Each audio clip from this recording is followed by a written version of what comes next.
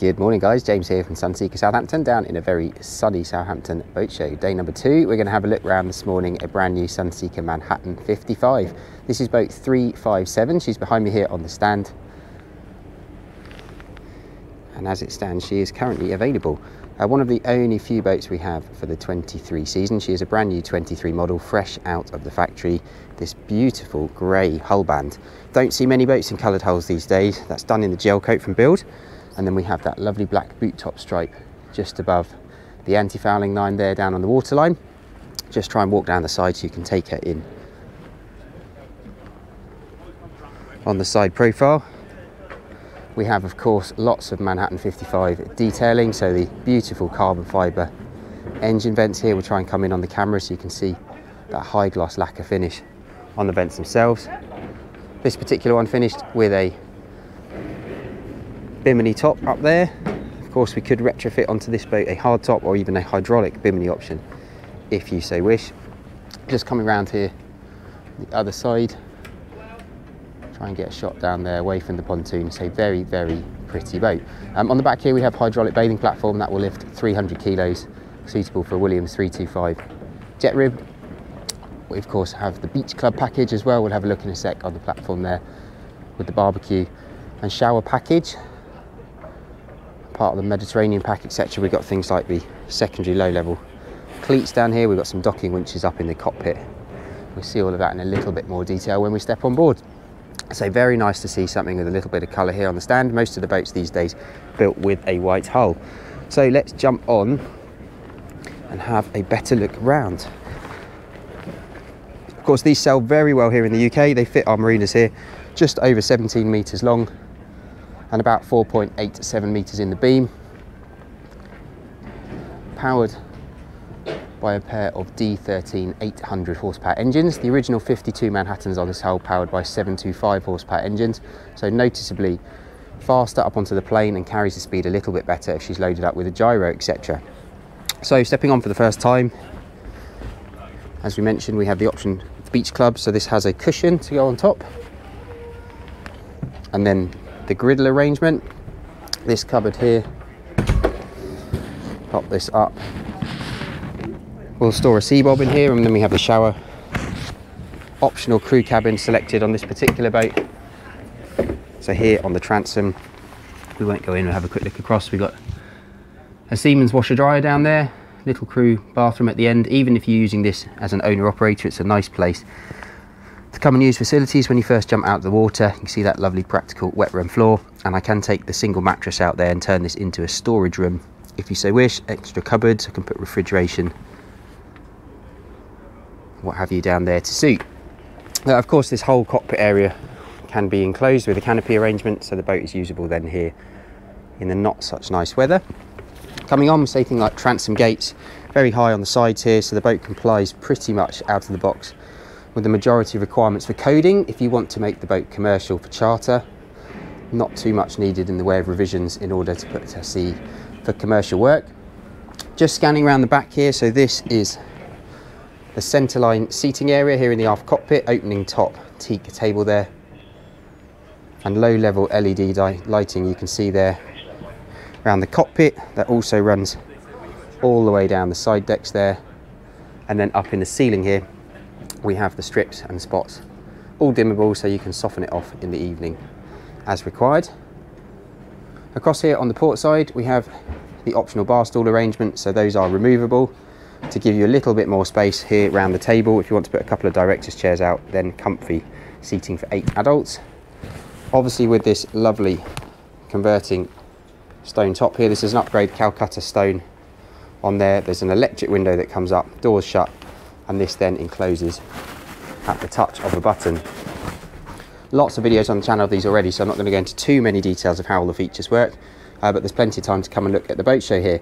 We've got lighting controls here, the option to add a third station control here in the cockpit if you so wish. Not fitted on this boat purely as we often get asked to go remote instead, but the option's there and I can retrofit if you need to. Let's take a look up on the sides before we head into the cabin. You'll notice as we come up on here, we have the teak side decks all the way around the boat. We also have poppers around here, that's for the black mesh windscreen covers to keep the heat out and a little bit of privacy in the evenings if you've got lights on. And then we come up to one of the largest social spaces on the boat here on the foredeck. So we have a centerline again table with a drop down top, infill cushion in here, and then these backrests can lift up and down to give you somewhere to sit out and read a book. It's a vast space up here. Lovely AV system, so we've got a Sonos performance AV pack, different zones around the boat. We've got lockers underneath the seat cushions here. Just scanning around, single electric anchor winch there, upgraded anchor, 60 meters of chain on that one. It's a good size anchor locker. Down here we can show you space to store fenders and ropes and what have you, as well as the anchor itself. Protective covers packed for the exterior, so these can all be left out when leaving the boat, so you don't have to store them all back in the cabins. Come back down the starboard deck here. If you're not so quite sure-footed on your feet, I can do various retros, get asked to put stainless handrails on here and a shaped one along the roof structure here. So that's all doable for an owner if they require. So let's head up Flybridge. Rather than a ladder, as often seen on boats this size, we have these lovely big stairs. So it is very straightforward to walk down up. Forwards or backwards, just scan around so you can see how that works. Nice door there to shut off, so if you've got kids up here with you, you can make it quite a secure area. Vast seating area, yet another social space on the boat. Big aft cockpit area here on the Flybridge.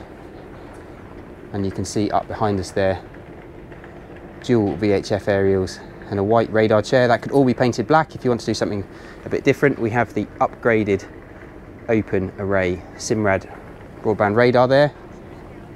And as we mentioned earlier, the fixed bimini. So this is really designed to be up for most of the season. Very big, heavy duty arms, and then the support wires up forward there. I can make the whole unit hydraulic to fold like a pram hood, or we can upgrade to say to a hard top if you so wish. Coming across here port side, so this is the wet bar. This particular boat spec'd as standard with the sink up here. We don't have the griddle, as that's obviously on the platform, although I could add it if you wish to have two. Then we have refrigeration and an ice maker in the wet bar. This was a really nice upgrade over the 52 Manhattans, where this was purely just for storage. Again, Sonos sit up with the Sonance speakers outside here. We've got freshwater deck wash system there. Teak laying here on the Flybridge sole. Really sets the boat off. Sprawling hitch upgrade on the upholstery, so you can see this beautiful Bentley stitching and this lovely sort of platinum silver. Very soft to sit on. It is practical, you can sit down. Sun cream, what have you, does come off. And again, protective covers package to leave all these out when the boat is in storage. So we just come and sit at the upper helm. Part of the Simrad premium pack, we have the beautiful Isotta multifunction steering wheel. So this has all the control buttons here for your two 12-inch NSS Evo 3S screens. So these are the current latest generation Simrad nav screens. We've got larger screen upgrade downstairs as well, and these are combination AIS, chart plotter, fish finder, radar, etc. all in one. Very nice to use. Wireless phone charger over here. We've got an autopilot control right by your hands. All the usual paraphernalia in terms of switches on board. A couple of 2.5-inch displays there for the engines. Proportional bow and stern thruster side power units. There's 130 kilo force bow and 100 kilo on the stern. I can retrofit and upgrade bigger motors on that. It's a common request for those that use the boats in all weathers. There's a VHF handset goes in here, Lenco trim tabs, and then the optional Zenta joystick system as well. For those of you not on boats regularly, this is a really nice, very intuitive system. Just takes out the stress of using your throttles, a bit of steering, and your thrusters in and out of port. So I've just got the camera at my absolute eye line here, just spin it around so I can show you. So you're seeing exactly what I can see. It's a great helm, great visibility. There is a little pop-up acrylic screen that comes out just here behind the compass, and that gives you a bit of additional wind protection on the odd day that it's required. And if I just stand up to show you from a docking perspective, a couple of tours on the channel show what these are like. There is great viz. I can see all the way there from the stern up to the bow. I can also see down the stairs here, the back corner of the bathing platform for coming in stern too. And then for those of you that regularly run with canopies up, I would suggest the retro also of a stern docking camera. The bases on the cushions here, these lift up just to give you a little bit more working space on the floor here when you're driving stood up. But all in all, it's a very, very complete helm. There's a little 12-volt phone charger socket there as well for those of you that don't have wireless capability on your phone. And last but no means least, you can see a Sanshin twin beam remote spotlight there up on the forward deck. So let's head back down and carry on inside. One of the most successful boats in the range are, say, 55s. Hugely popular evolution on what was the fastest growing boat ever built by Sunseeker, the 52 Manhattan. And it's easy to see why. It really does work whether you're coming up from a smaller boat, coming into boats the first time, or even downsizing for something larger. We have the ability to sleep 6, main deck galley up here, and with the beautiful glass windows, it is a fantastic place to spend time on the water. So just scanning around here as we come in, over on the starboard side, currently a worldwide shortage of fridges, so these are just blanks in here, but you would normally have refrigeration and freezers as well. So you've got the upgrade second refrigeration drawers. These are beautiful stainless steel units in here. We've got a cupboard in the end, as you'll see here, for storing bits and pieces. Again, I say the Calcutta stone cut into the top there. Nice fiddle rails for a bit of practicality on the corner shelves, and then some little cupboards in the corners here. Coming across opposite, a revision on the 52 galley arrangement. We now have the return on the bar top here. Gives us space to put a wine fridge in here, a selection of drawers, and then cupboards here for provisions and crockery. Upgrade on the generator, 17.5 kilowatts, will run all the electric galley setup. As you can see on the top there, 4-burner hob. We have a proper electric Miele oven there.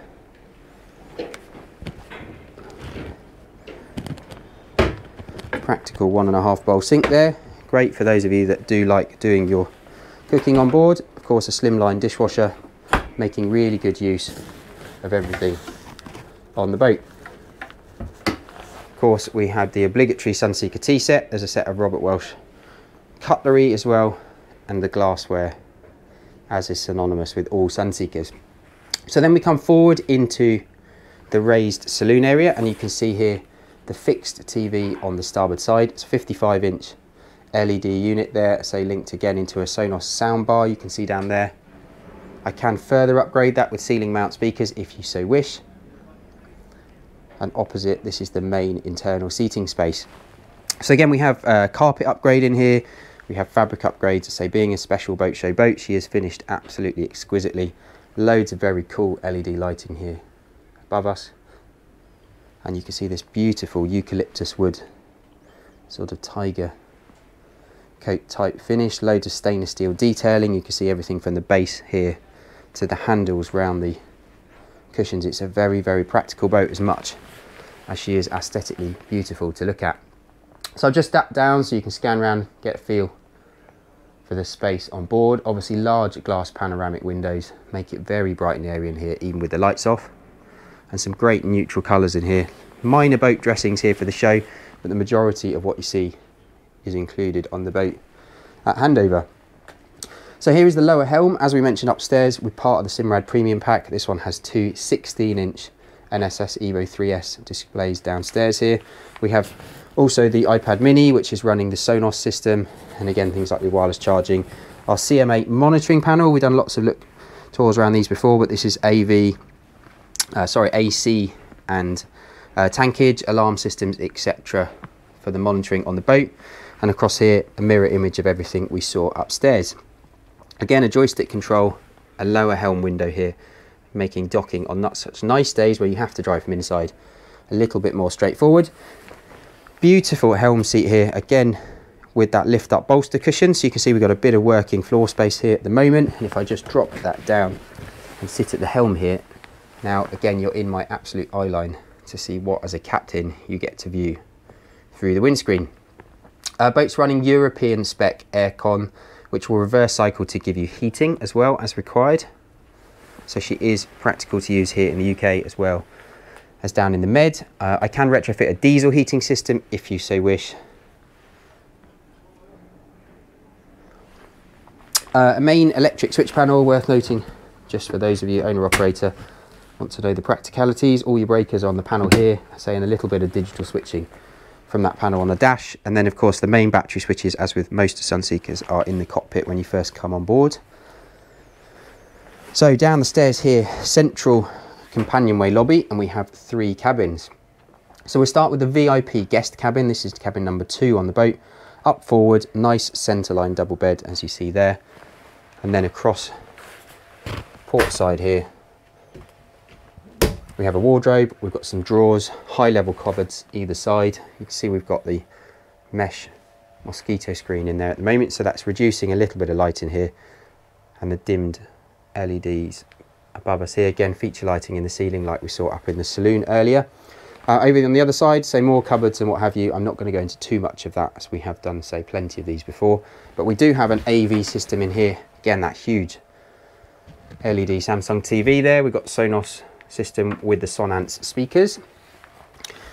Across on this side, so this is cabin number 3, or the second guest cabin, configured as twin beds from the factory. I can do some infill cushions in here to make occasional double if you so wish, but they're typically supplied as you see here.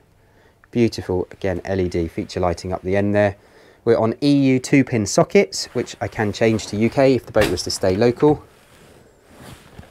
Again, wardrobe, we've got some high level cupboards up there. AV system here. And then across the hallway, these 2 cabins, as well as the day head, these are all combined to give you effectively the second bathroom on the boat. So this has Jack and Jill arrangement. You can see the door there just behind the loo to access directly from that forward cabin. Good size shower compartment, soaker up in the roof there, and that beautiful synthetic stone on the bulkheads. You have the handset, of course, there, as well as the soaker in the roof, which is a nice touch. Loads of cupboards for storage and what have you. The boat is very practical and usable if you're going to be away for a few days at a time. So coming down here, we are going into the master stateroom. Important not to miss the heads here as we first come in.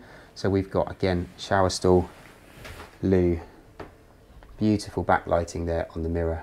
It's a lovely, lovely finished boat, I have to say. So we step down a couple of steps here just beneath us into the full beam master. You see lots of natural light coming in through the side windows, even though we've got a boat alongside us. Centerline bed, 1.5 meters wide there. Loads of cupboards, storage. We've got a safe in here for valuables. Opening port light there up on the bonded side window, as well as the aircon system. Very neutral tones in here, very modern boat. We have an upgrade on this side with the 2 seats and the breakfast table there. And then we have a 55-inch LED TV there, again with the Sonos soundbar, storage cupboards beneath. Just scan round so you can take in how much space. It's very quiet in the boat here. Engine bulkhead is just behind us here. The fuel tanks, the wing tanks on these, just over 2,200 litres these hold. So let's head back up. We'll finish off in the engine room. Morning. So access through the cockpit sole here. Centerline hatch. You'll notice no thresholds on the door here, so this is actually get asked all the time what these are. That's a deck drain for any water that was to come down the side decks to protect obviously the interior. So this will probably be full of bits and pieces as we're here at a boat show. But if we climb down here, just finish off with a look around. Beautifully finished, as with all Sunseekers on the mechanical electrical side. You can see the best kit in terms of electronics, so Victron charging systems there, practical things like the washdown hose, hot water tank up on the side there. We have 600 litres of water on board. I would suggest for those of you down in the Adriatic or staying on the hook for a few days, perhaps adding a water maker system. We can get a 110 litre unit in here if required on a storage cage. Little service area here in the back for hydraulic systems for the passerelle platform, etc. There's the generator that goes up and outboard if those of you want to retrofit a Seakeeper, which then drops into the slot here. So it's a relatively straightforward retrofit, around £70,000. to do here in the UK with the main Seakeeper dealer. So there we have it. It's pretty much the whole boat. Just back up the ladder here. So if you'd like to know more about this particular one, so she is currently available. Asking price is just under £1.7 million ex-tax. As you see her, apart from a name, safety kit and a tender, she is pretty much loaded up and ready to go.